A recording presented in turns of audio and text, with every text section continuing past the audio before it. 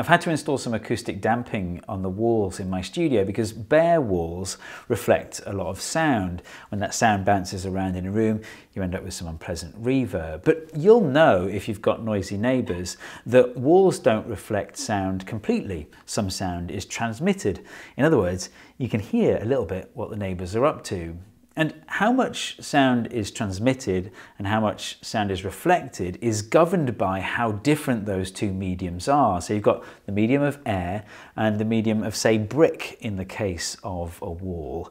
And the more different they are, the more sound is reflected. The more similar they are, the more sound is transmitted. And when talking about these two mediums being similar or different, I'm talking about a specific property, which is acoustic impedance. Acoustic impedance is sort of like how much does the substance resist acoustic energy? And brick has a really high acoustic impedance compared to air. So almost all sound is reflected at a brick wall. In other words, you can only really hear what your neighbours are saying when they're properly screaming. That all makes sense, but if you know anything about the anatomy of an ear, you might now be wondering, how is it that humans can hear anything at all above just muffles? Because the cochlea, the little organ that has those tiny hairs inside that vibrate backwards and forwards with acoustic waves that pass over them, those little hairs are in liquid, essentially water from an acoustic point of view. So you've got this sound that reaches us through the air, but it ends up in liquid, it ends up in water. And water has an acoustic impedance which is about 3,000 times that of air. If you plug that into the right equations, you find that only about 0.1% of acoustic energy will get across that interface between air and water to reach those little hairs in your cochlea. It's a bit like trying to hear what's happening outside the pool when you dunk your head in the pool. So how is it possible that our sense of hearing is so good? How can we hear all the things that we're able to hear? Your ears are able to transfer most of the acoustic energy from air to the water inside your cochlea through a process called impedance matching. If you've studied circuits at all, you may have come across impedance matching, but it applies to acoustic energy as well. Your ear achieves this in two really clever ways, and they both involve mechanical advantage.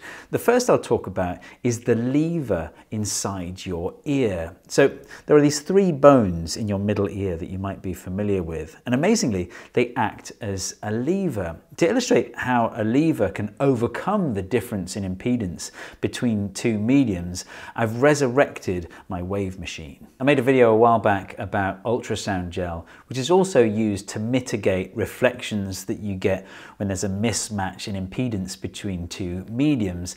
In that video, I demonstrate how a wave is partially reflected and partially transmitted at a boundary between two mediums of different impedance. See, the impedance on the left is higher because I've added weights to those rods in the form of nuts. Perhaps you can see intuitively why this happens. At the boundary between the two, the light rod is trying to pull up the heavier rod, but because the heavier rod has more inertia, it can't pull it up as far, and the rest of the energy is reflected. If it doesn't make intuitive sense, or if you want a full explanation, I recommend you watch the original ultrasound gel video, but for our purposes here, it's enough to know that the light rod can't move the heavy rod as much because of the extra inertia, so only some of the energy is transmitted and the rest is reflected. How can that be fixed with a lever? Well, let's split the wave machine in two and put a lever in the middle there. At the moment, there's no difference in impedance on either side. It's the same weights all the way along, and the lever is pivoted in the middle. So we should expect all the wave energy to be transmitted through the lever. We don't quite see that. Some of the energy is reflected, and that's because the lever isn't perfect. It has some mass of its own and there's friction there. But in an ideal world, all the energy would be transmitted, and all that would happen is that the wave would be flipped upside down by the lever. Let's add some weights to the left-hand side of the wave machine. Now the lever is like an intermediary between two mediums of different impedance, and with the lever pivoted in the center still, we should expect roughly the same amount of transmission and reflection as if the lever wasn't there. And that's roughly what we see. So how can we make an adjustment to the lever to alleviate the problem? Well, remember the issue is that you've got a light rod trying to move a heavy rod. And this is the kind of scenario that levers were designed to deal with. Like, look, you've got a heavy object and a light object on either side of this lever, and the heavy object is winning. But if you want to balance things out, then you just move the pivot point, or fulcrum of the lever, as it's properly called. In this way, you're giving the lighter object mechanical advantage. You're now able to move that heavier object with the lighter object, or in other words, with a smaller force than you would have needed otherwise. By the way, you're not gaining any energy magically in this scenario. Although you're able to move a heavy object with a smaller force, that smaller force has to travel over a greater distance, so that the work done is the same as it was before. So let's try that out now with our wave machine. By moving the fulcrum of the lever towards the medium of higher impedance, we're giving the medium of lower impedance a mechanical advantage. And look, more of the energy is transmitted. Remember, it's not just about the amplitude. That side is heavier, so even a small amplitude carries a lot of energy. The point is, there isn't as much reflection. We're still going to get a little bit because, as always, the lever isn't perfect, but we've done a good job here of transmitting much more of the energy. And that's exactly what's happening inside your ear. The pivot point is about here, roughly. It's harder to see the nature of the lever inside your ear because the bones are all funny shapes, but it really is there.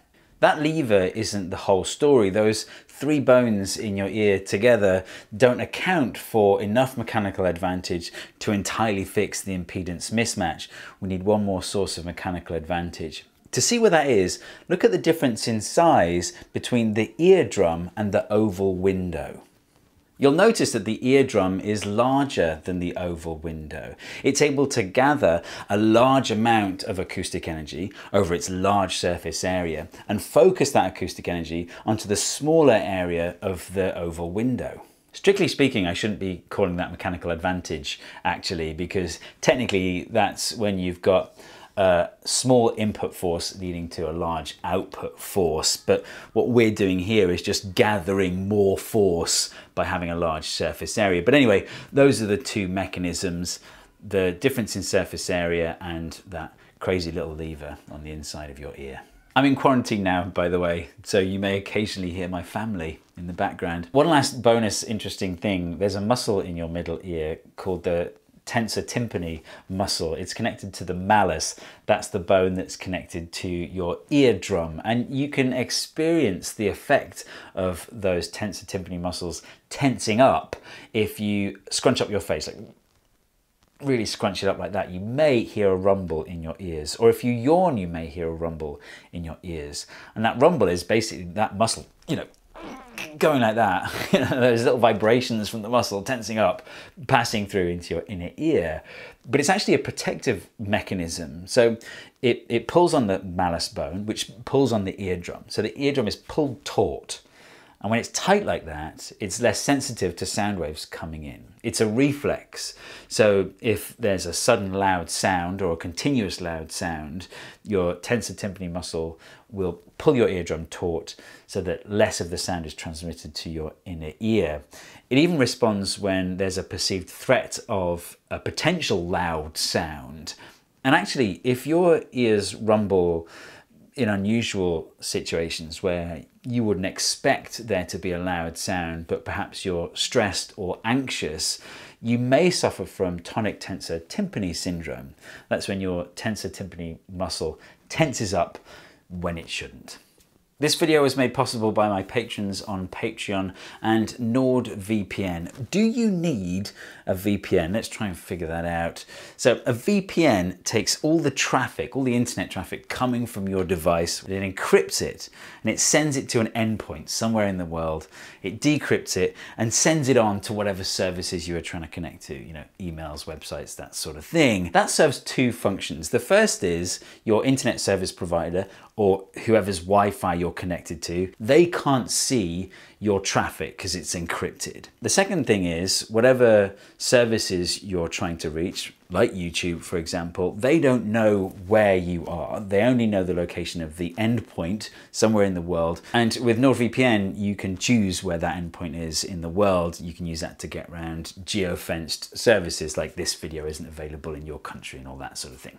Do you need to worry about your internet service provider or Wi-Fi provider seeing the data that you send over the internet? Well, if you only ever visit websites that have SSL enabled, then maybe you don't, but maybe you are visiting websites that don't have SSL yet, and maybe you're not always checking every website you visit. For example, I maintain some WordPress blogs and they don't have SSL. I can't control that side of it. So when I log in through some random Wi-Fi, I have to use a VPN, otherwise I'm sending my password over plain text. Even if you make sure that everywhere you visit is HTTPS, the domain name is still sent in clear text. You've got to decide whether these things are important to you or not. If they are, I strongly recommend you think about installing a VPN like NordVPN. If you go to nordvpn.com/Steve, you'll get 70% off for 3 years, plus an additional 30 days absolutely free at least. You may even get a bit more than that if you're lucky. So check it out today. I hope you enjoyed this video. If you did, don't forget to hit subscribe, and I'll see you next time.